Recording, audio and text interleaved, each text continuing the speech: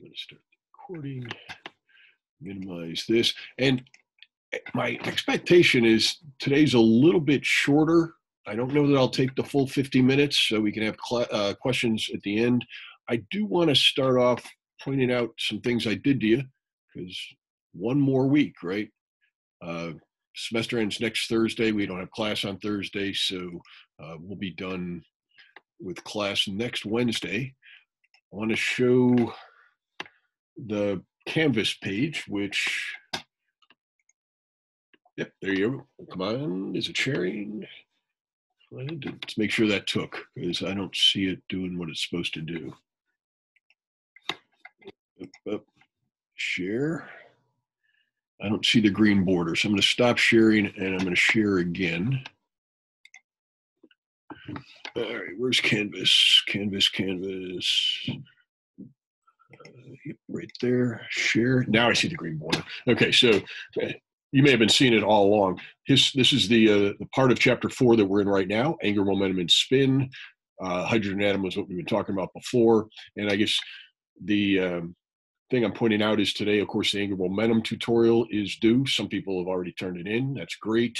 We're working on spin right now, so that's what we'll be talking about. That's not due till next Monday, so you got Friday off, I guess. But I wouldn't put it off. I would do this. And there's also a homework. It's the last one. Yay. Homework 8.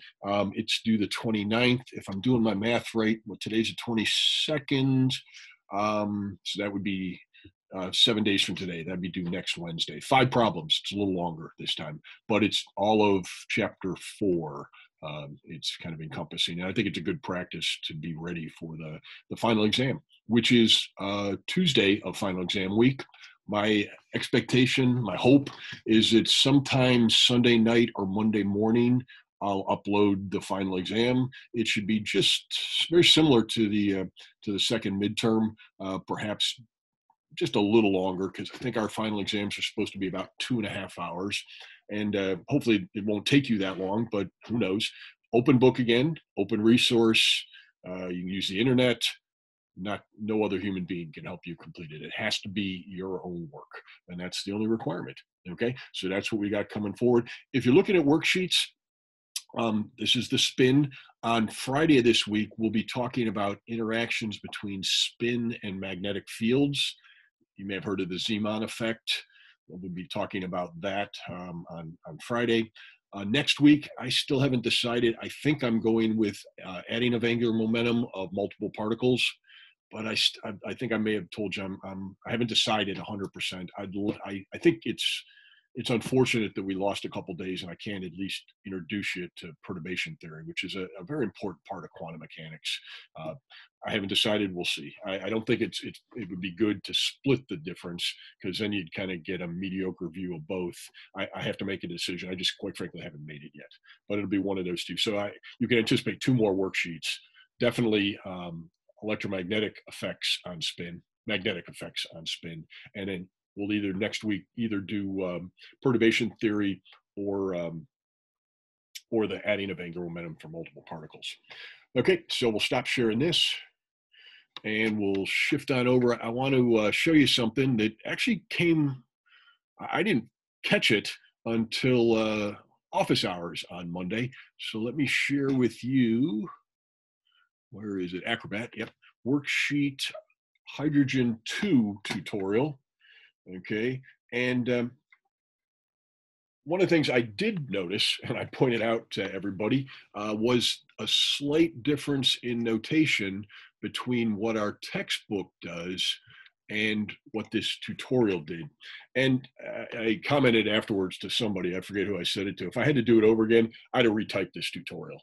But at the same time, it's consistent with itself, but it's a slight difference in notation from our textbook. And specifically, originally I just said, hey, the Laguerre polynomial looks good. Somebody pointed out there is a problem compared to our book. Our book defines the Laguerre polynomial with Q factorial right here. And at first I thought that was a typo when somebody pointed it out in office hours.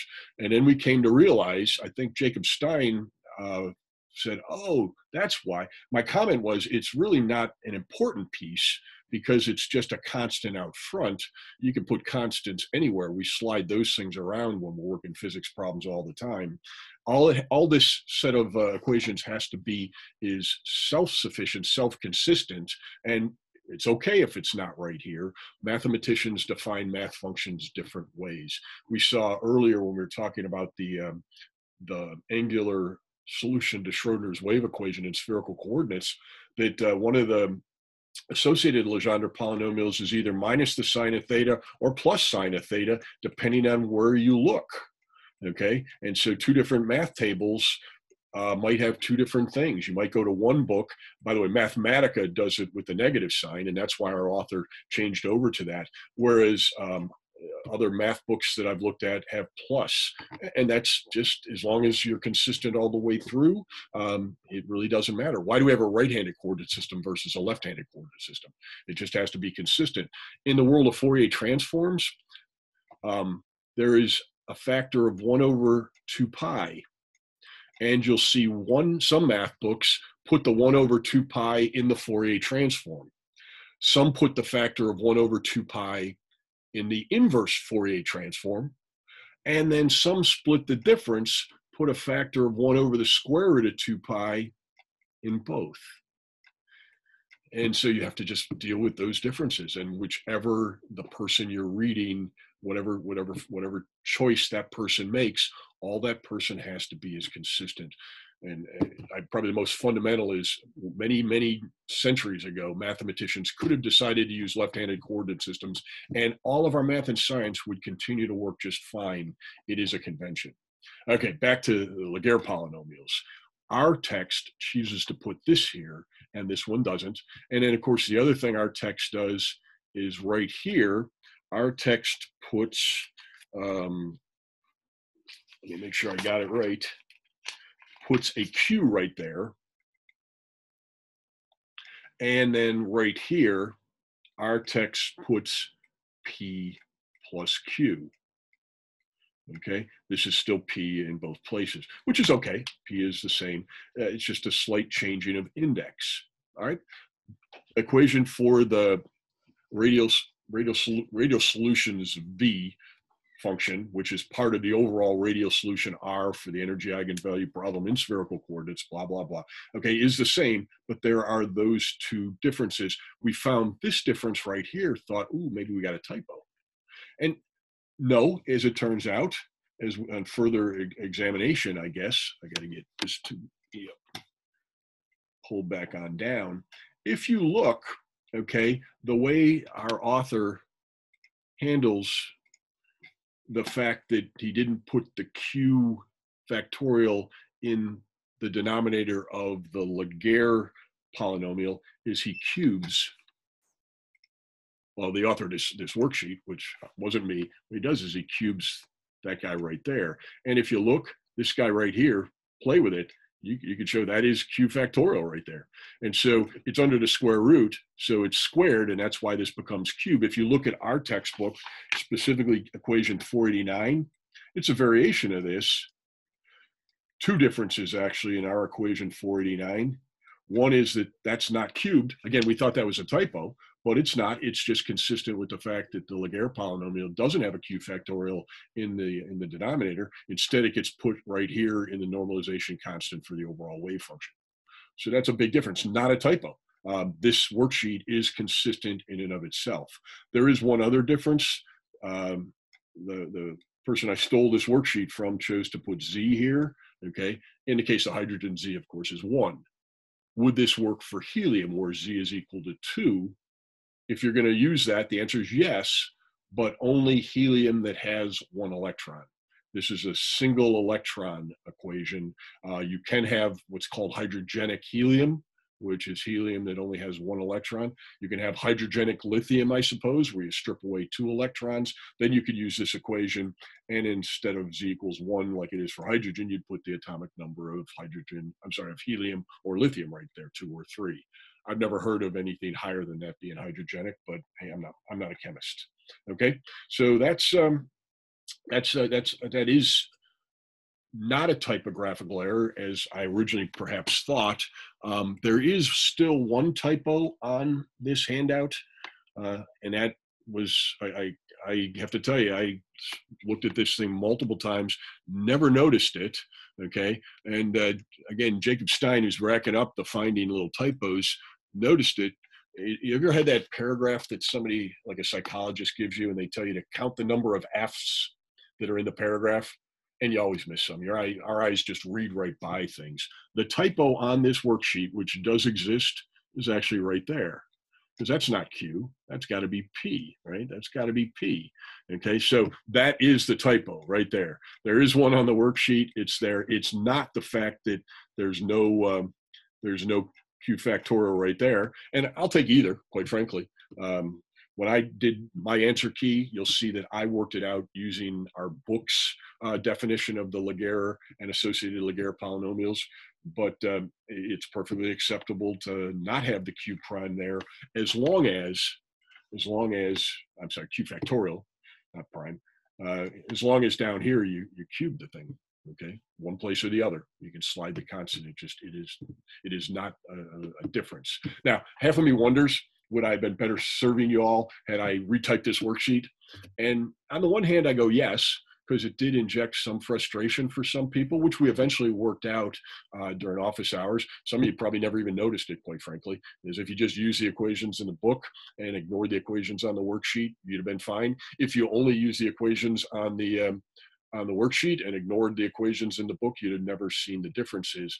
I think the questions asked on the worksheet lend themselves more to using the self-consistent set of equations on the worksheet. It kind of makes it a little more sensible. I'm wondering why our author did go to the new notation, because I think the notation that's on this worksheet is more clear. But both are consistent, and sometimes a little bit of frustration causes you to see some details. I learned something, and I was happy to be shown some things by some of you guys, so I appreciate that. Any questions on what I just said right there? All right.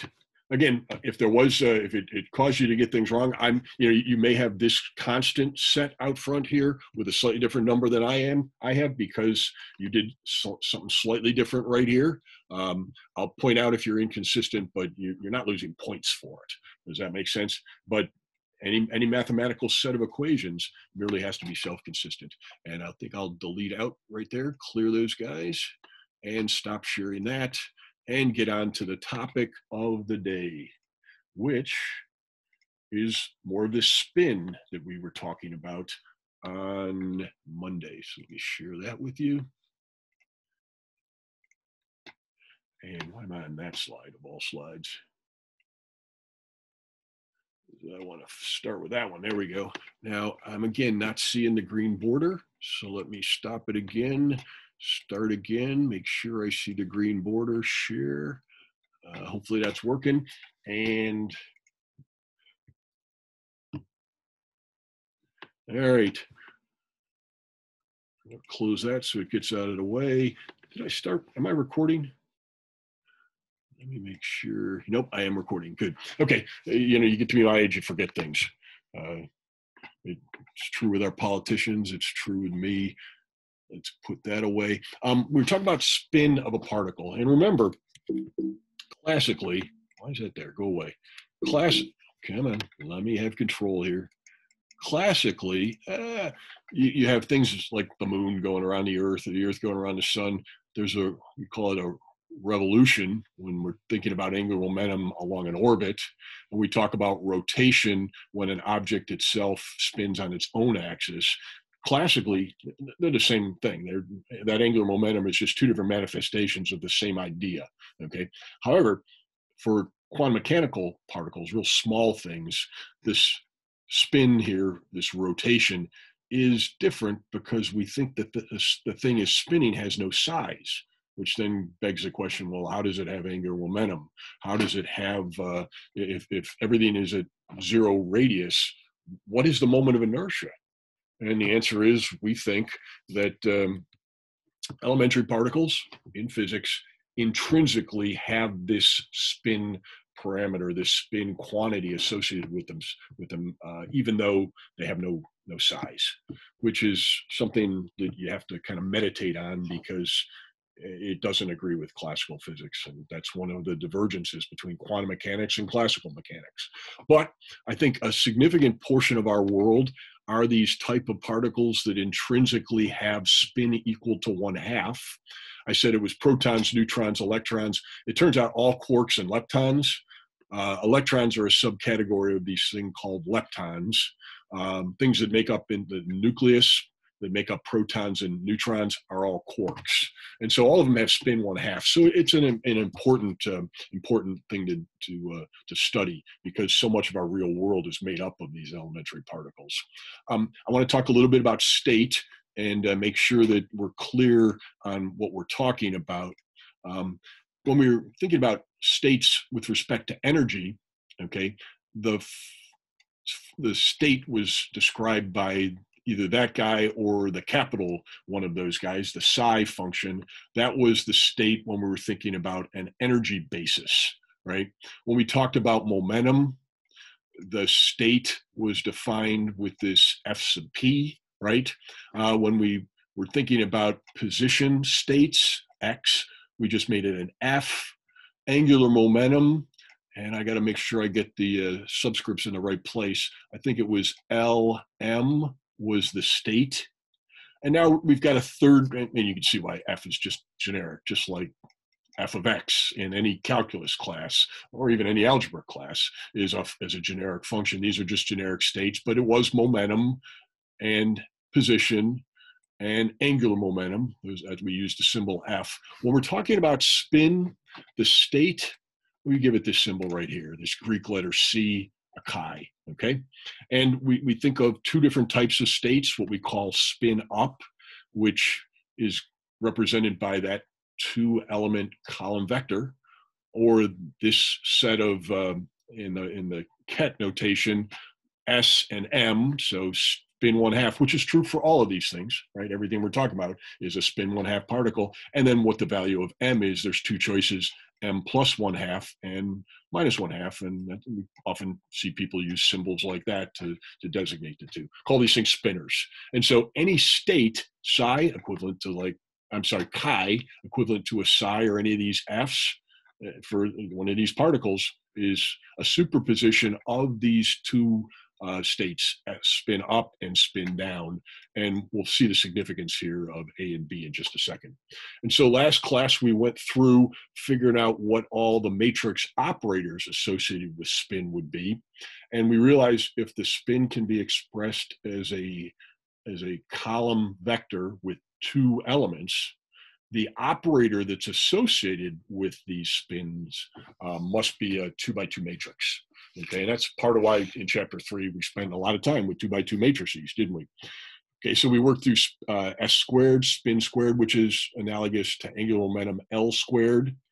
We worked through the Z component of spin. Z is just an easier component because if you look at the Z component in spherical coordinates, it's a shorter group of derivatives, right? And we looked at the raising and the lowering operators for spin, and we came up with what the X and the Y spin operators would then be. Z was easy because it's just an easier, Z is where the angle theta is specified with respect to. X and Y become a little harder, but if you use the raising and lowering operators like we did here, they weren't that hard to craft out algebraically as well.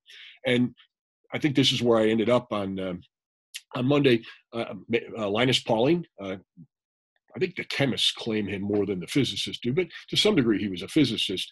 Linus Pauling simplified the notation for us with what are called the Pauli spin matrices for these plus or minus 1/2 m particles, these spin 1/2 particles, up, down particles. We just write the Pauli spin matrices, and we just remember that Pauli factored out the h bar over 2, which we showed was in each and every one of these S components, the spin components in the 3 dimensions, okay? Are these matrices Hermitian? I think we decided at the end they were. What are their eigenvalues? Their eigenvalues are plus h bar over 2 and minus h bar over 2. And what are the eigenvectors? Well, 1, 0, and 0, 1, okay? And just on the notation business that I started talking about at the start of class, one other example just popped into my mind as I was writing this. If you use Wolfram Alpha to evaluate your eigenfunctions and your eigenvectors, which is a perfectly legitimate mathematical thing to do. You don't have to work everything out by hand in a tedious fashion. Remember what I told you about eigenvectors in Wolfram Alpha. They're not normalized, okay? They're perfectly legitimate. They're self-consistent. But at the step where you go to use eigenvectors for probabilities, you must normalize them. I think back to, the first week of class, in chapter 1, on one of the first PowerPoint slides I ever showed you when we were talking about wave functions, psi, for the energy basis, I said, one of the very first things you got to make sure you're doing with any eigenfunction, any wave function is what we were calling them back then, you got to normalize it. And so, mathematicians don't always need that. So it's us physicists, because of the way we're going to use the eigenvectors, who require that they be normalized. And that's true with Laguerre polynomials and associated Laguerre polynomials and Legendre polynomials and associated Legendre functions and any other mathematical function, Bessel functions that you may encounter in your life. Remember, sometimes in physics we have extra requirements on them, like they be normalized in this case for the states. Okay, so anyway, we call these spinners. Eigenspinners are the eigenstates of the spin matrices here that are the X and the Y and the Z components. All right, why? Why are they normalized? Why did I spend the time saying like that? Well, talking about all that stuff. If you measure the Z component of spin on a particle in some state, I haven't specified whether it's up or down, it's some linear combination of up and down, you would measure h bar over 2 with probability a squared, and you would measure minus h bar over 2 with probability b squared. That's the significance of these two guys. And just want to remind people, because a couple of you didn't do it, remember when you put the little railroad tracks to denote a magnitude here, and there is a possibility that a could be a complex number, it's not for spin. But if a is ever a complex number, remember, this thing is done by multiplying a by its complex conjugate. Okay, and that's what I'm showing over here. You would measure these two guys with those probabilities. Again, can't emphasize it enough.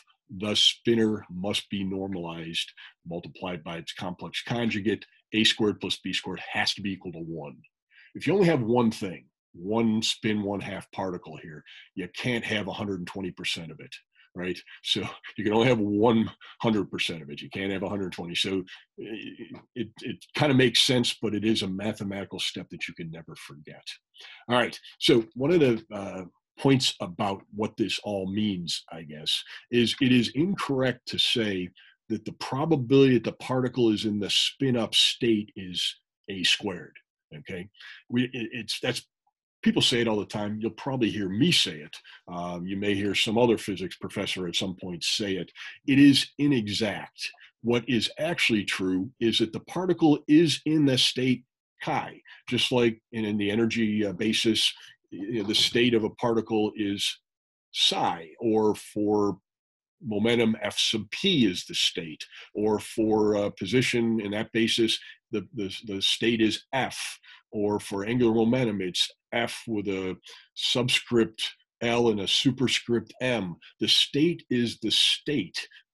It's true, though, that a measurement would collapse the state into one of those, an up or a down state, but the particle itself exists in the state chi. It's not until you make the measurement that you collapse. So then it would be correct to say that a squared is the probability that the particle is now in the state that's currently, right this second, in the indeterminate state chi, will be in the state up subsequent to a measurement, right? That would be fine. But to say that the particle before you make the measurement is in spin up or spin down state is just bad thinking. And we're going to finish off with some more on that.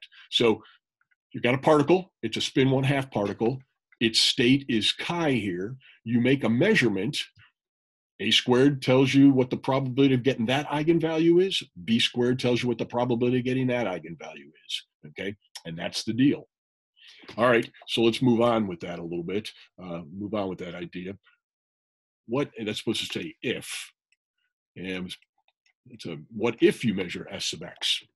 Okay, so we've already decided about S sub z, right? What the probabilities are. But now, what if you've got this particle in state chi, and you want to make a measurement S sub x?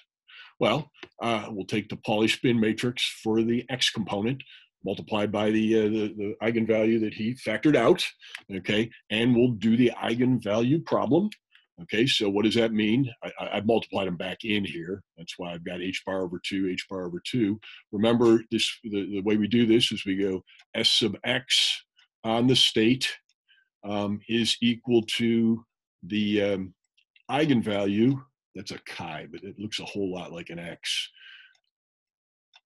That's a chi right there. That's what I don't like about chi's. My Greek chi's look like my x's. In any event, the way you solve this, though, is you take S sub x, you multiply this guy by the identity matrix, and you subtract it off. So I got the identity matrix times the eigenvalue. And then, of course, the determinant of that thing has to be equal to 0, right? I mean, that is the classic way to solve an eigenvalue problem. You multiply by 1, you bring this to the other side of the equation, and so you're left with 0 over here. And if those two matrices subtracted one from the other, you're adding a negative here. If they have to be equal to 0, that must mean the determinant of that thing is 0. And so I subtracted lambda off of that. I subtracted lambda off of that. So 0 minus lambda is just minus lambda. And then I solved for what the eigenvalue is. And did it surprise anybody that it came out to be plus or minus h bar over 2? It's kind of reassuring that happened. That it gives some validity to the Pauli spin matrices. If you've got a spin 1/2 particle, the eigenvalue, if you go to measure it, will either be plus h bar over 2 or minus h bar over 2. That's how these spin 1/2 particles work. Cool. All right. So I guess the question then is, what are the eigenvectors? Okay. And just like you did on the midterm, hopefully you went through exactly the same process. If I take the Sx operator on the chi eigenvector, and that's that guy and that guy, right? Okay, which means you take this Pauli spin matrix with the h bar over 2 and you multiply it by those two guys. I did the multiplication right here. H bar over 2, I kept out front. I go 0 times alpha, 1 times beta, beta, 1 times alpha, 0 times beta, alpha. Notice what happens to the result when you do that. When you multiply by this particular Pauli spin matrix, it goes from alpha beta to beta alpha. But the eigenvalue equation still says that's equal to those two guys, right? Yeah, that's good. And so I guess what that tells me is alpha is equal to beta, right? Alpha is equal to beta. And do the same thing, I guess, for, yeah. Yeah, because this was the eigenvalue lambda plus 1/2. So that's good. Do the same thing with alpha equal to minus, I'm sorry, with the eigenvalue equal to minus 1/2. Go through the same thing. Okay, boom, boom. Switches these two guys around. All right. And I guess what I get here, there's a mistake right here. That's alpha, and that's beta, just like it is down here. So I apologize for that. That's why I said beta is equal alpha. Beta is equal alpha. Okay. Anyway, do the same thing on the with the negative eigenvalue. All right, and h bar over 2, 0 times alpha, 1 times beta, beta, 1 times alpha, 0 times beta, alpha. And now that's equal to the eigenvalue that we're talking about here, and then alpha beta. What you find in this case is alpha is equal to minus beta. Okay. But are you all right with that? And so you got two states, one where the two components of the state are the same, and one where they're negative of each other. Now, I wrote them like this. Why did I put a 1 over the square root of 2, 1 over square root of 2, 1 over square root of 2, 1 over minus square root of 2? Okay. Well, the answer is it has to be normalized, right? Both of these two eigenvectors, whether it's a plus sign or a minus sign right here, which in both cases becomes alpha squared, 2 alpha squared has to be equal to 1. And so in order to normalize, it's a very common normalization constant, right?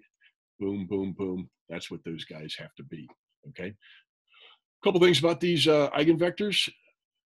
Spin X component, spin Y component, spin Z component, they're Hermitian operators. How do I know that? Because you can measure them. Anything that we can measure in a laboratory is associated with a Hermitian operator. They span the space, okay? Any other psi can be written as a linear combination of these operators. And I wrote it, the original equation that way. It would also be true with these X eigenvectors as well, okay? Because the other set, the original spinners we had up and down, they were eigenvectors of the Z component of spin. These two guys right here are the eigenvectors of the X component of spin, and they're also associated with a Hermitian operator. I can have any vector I want written in that basis as well. And so that's what we're going to go about doing here, okay? We're going to go about doing that. But how do you get the state chi in the basis of the X component of angular momentum's eigenvectors? Originally, they're in the Z component's eigenvectors, the 1, 0, 0, 1, right? 1, 0, 0, 1. And this is actually a problem on the spin tutorial, by the way, if you've looked at that. I'm doing one of the problems, I guess, a big reveal here. I'm doing kind of 3. Nope, I'm sorry, I'm doing 10. This is step 10 on the spin tutorial. Okay, so follow this, and you have to go through it yourself. So how do I get from the eigenfunction, the state function, written in terms of the Z components of angular momentum eigenvectors? I want to get it into the basis of the X component of spin angular momentum eigenvectors. And the answer is multiplied by the identity matrix in that form.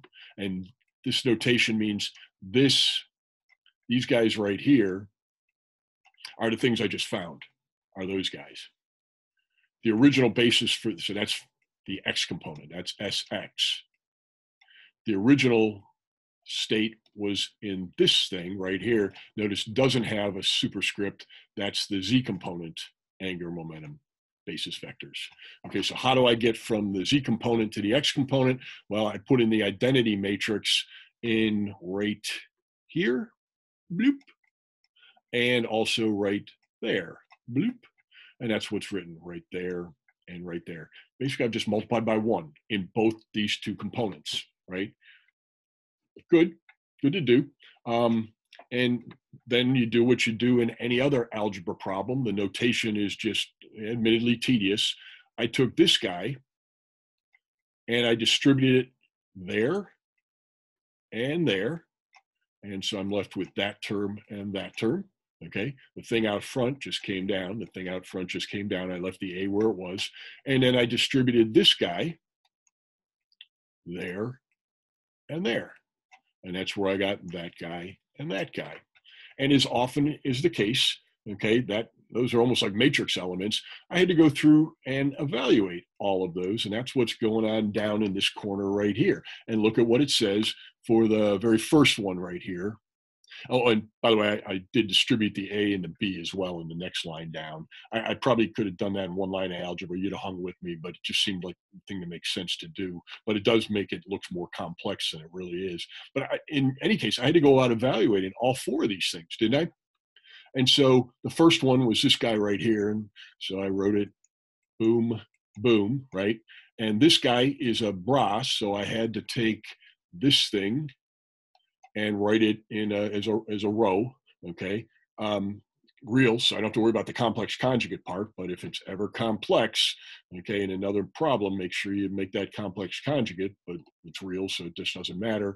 And then I took this guy right here, and I did the multiplication, and sure enough, I got 1 over the square root of 2, 0, 1 over the square root of 2.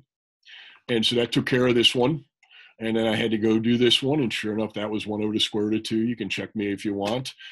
This one right here is 1 over the square root of 2 as well. The oddball was this one right here, this last one, the minus minus state. The minus minus in both components of spin gave me minus 1 over the square root of 2. Well, you kind of see what that is, 0, and then minus times 1 gave you a minus. Every other one, like this one right here, that minus sign, because of that 0, it still came out positive. And that's the reason for the difference. All right, so now I'm left with what I just found, right? The coefficient A and the 1 over square root of 2, coefficient A, 1 over square root of 2. This one is coefficient B, 1 over square root of 2. And this one's coefficient B, and there's that 1 right there, that one piece that has the slight difference minus 1 over square root of 2. And again, simplification technique that you should use is put all the guys that have the same component, I'm sorry, the same unit vector, I guess, if you want, all the i's together, all the j's together, all the k's together. That's all I'm doing here. I'm putting the pluses with the pluses and the minuses with the minuses. And so I got A plus B over the square root of 2 right there. And on the other one, I got A minus B over the square root of 2 with the I guess, closest thing to a down state, but in the x component of spin's eigenvectors. Okay, so what does that mean? After we're done with this problem, what that means now, just like for the z component, this thing right over here in front of the eigenvector, when you square that, that gives you the probability of one eigenvalue being measured. When you square the thing in front of the other eigenvector, that gives you the probability of getting the other eigenvalue in a measurement. So if you were to measure Sx this time, not xz, Sx, the x component of angular momentum, on a particle in the state chi, you would measure the plus eigenvalue, plus h bar over 2, with that thing squared's probability, and you'd measure the minus h bar over 2 with that thing's squared's probability, okay? And so that's what that means. Interesting result, okay? You can think about what z would look like. We sort of did it, because if you remember right, when we were talking in chapter 3 about just how to use these operators, I did the problem of the z component of angular momentum, didn't I? And we went through the same thing. Now, I want an example problem. It's actually one right out of the book. This is one of the example problems. You have another problem on the tutorial that just gives you an initial state, because the state the particle is in, the 1/2 spin particle is in, it can be anything. Those two A's and B's that we wrote, I mean, generically it's this, right? And those are chi's, not x's. That's supposed to be a plus right there. That's supposed to be a plus, and this is supposed to be a minus. Okay, in this particular case, you can see that A is that with the 1 over the square root of 6, and B is that. You can check to see if they're normalized. You'll see in a second they are. And what did we say that meant? We said if I had a particle in this state right here, how it got there, I got no idea. You know, Deus ek machina, from God comes down, makes the particle have that state. That's Greek tragedy, Oedipus, all that. Never mind. If that doesn't mean anything to you, forget what I just said there. But it's a piece of Greek literature. That was often how the protagonist is saved. The hand of God reaches down and saves the protagonist, or causes the protagonist to have a bad day. It kind of went both ways for some of those people in Greek tragedies. In any event, somehow you get the particle in this state right here, and we don't care how.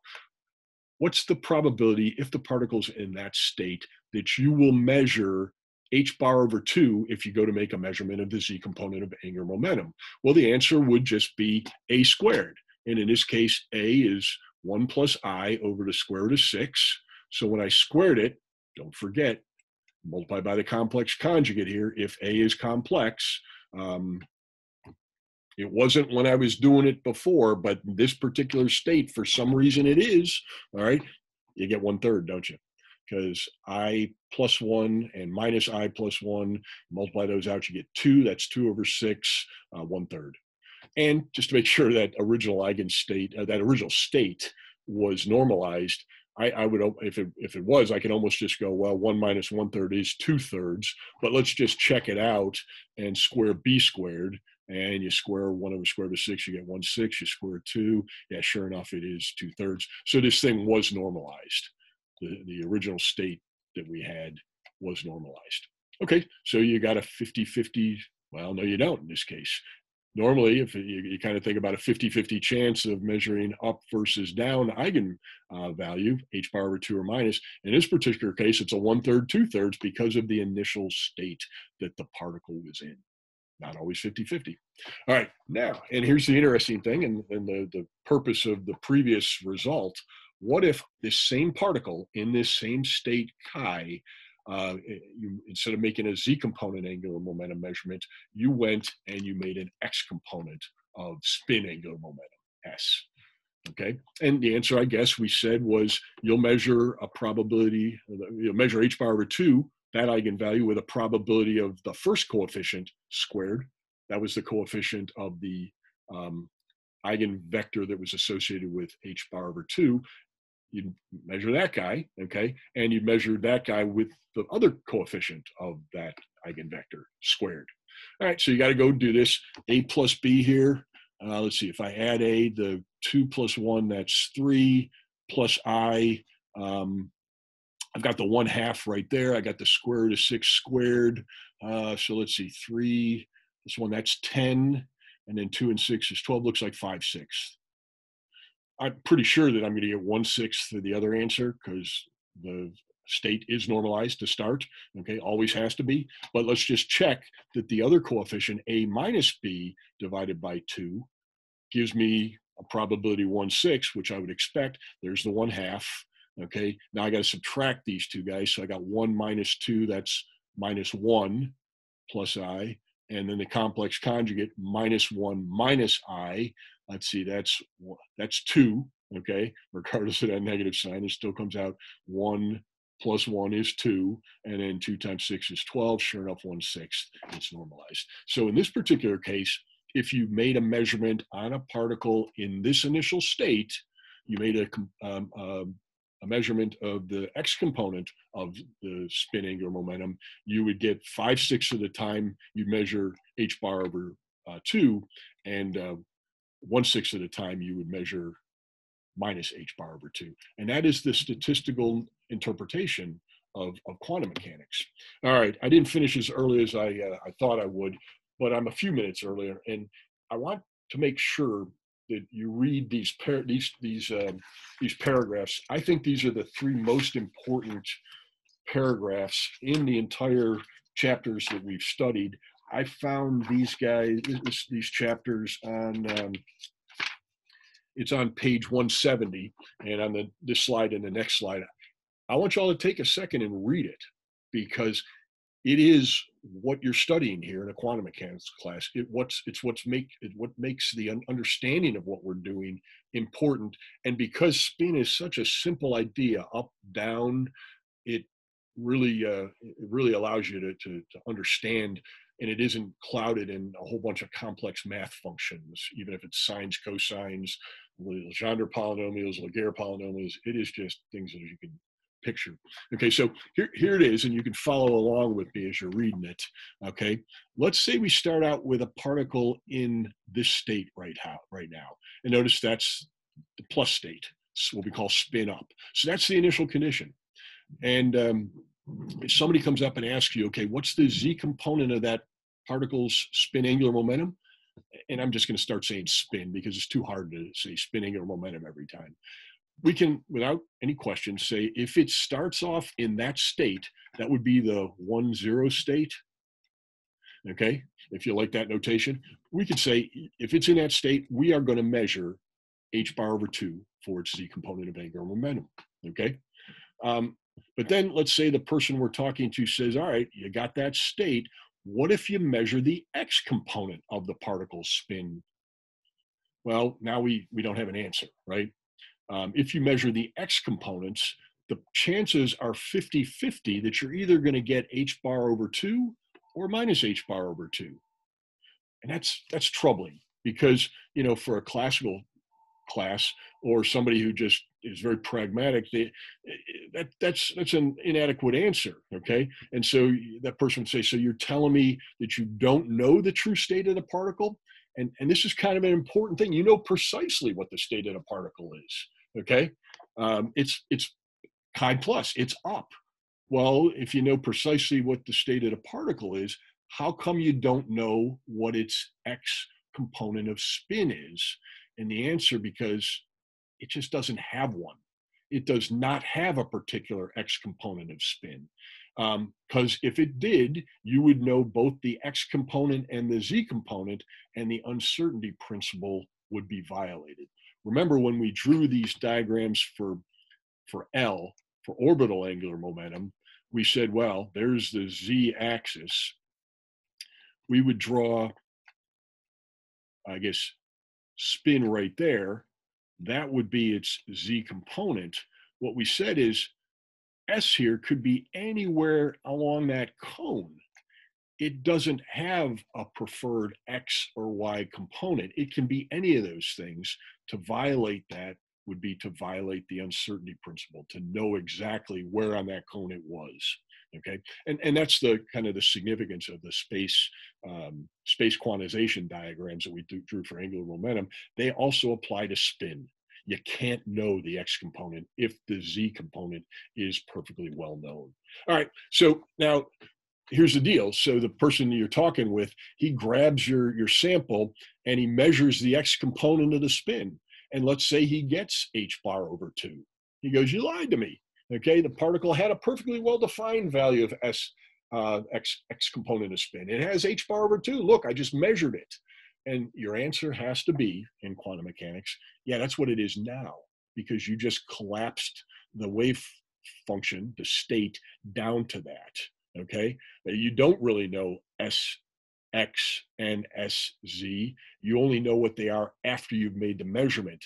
Let it go back to where it was, measure it again. There's a 50-50 chance you'll get the other answer for the measurement. You'll get minus h bar over 2 if you measure the X component of angular momentum. You change the state. The guy says, well, I was very careful. I didn't alter it. Yeah, you did. Okay, that is the deal of quantum mechanics. And you know, the point of the end of this paragraph is, you may get lucky, and just like you could get 2 heads if you flipped a coin in a row, that doesn't mean over time you're not going to get half as many heads and half as many tails. So if you made 100 measurements, 50-50 will be one, and 50-50 will be the other. Okay, that's a problem, I guess. And I'll just let you read the third paragraph right here with quantum mechanics. It's either sounds vague. It sounds like we don't know what the heck we're talking about. Maybe it sounds profound, which, something out of the 60s where people shouted all kinds of like psychobabble and people thought they were very deep thinkers when they said something like that. It's not, okay? It's one of those things about quantum mechanics that if you find yourself sometimes going, what in the heck are we talking about here? You should find that means you are gaining an understanding of the discipline, because try to communicate that to somebody who's never studied this stuff. Try to explain exactly what we just decided about the uncertainty principle between the X component and the Z component of spin if they've never looked at it. You can't. It's absolutely impossible. So to some degree, the confusion of explaining this is exactly the point, okay? But for spin, you might be able to at least make somebody follow you a little bit. You just tell them the rule set. But we've gone through the mathematics behind the rule set, and I think that's important. Hey, that's all I got. Any questions on this? And I hope that, because of all the things that we've done up to this point, the tutorial on spin should be fairly straightforward. As I said, I've just done problem 10, but I think you could have figured that out because we used that same identity in earlier tutorials, the one on the Dirac notation, and I hope that's good. So I'll stop sharing this. Anybody have any questions? If not, I'll be setting up a office hours for 3:30 again today, and y'all have a great day. One more week. As teachers, we like summer vacation too, and we'll stop recording, having admitted to that.